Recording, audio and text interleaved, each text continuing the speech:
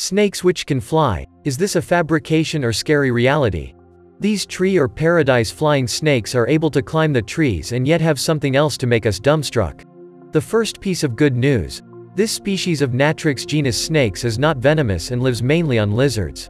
The second is that they use such gliding not for attacking but for moving from tree to tree by the shortened route.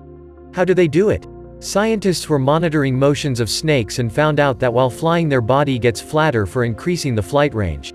The front part of the body performs movements in horizontal plane, whereas their rear part, in vertical. Besides, they feature interesting coloring, thus these snakes can be spotted in private collections.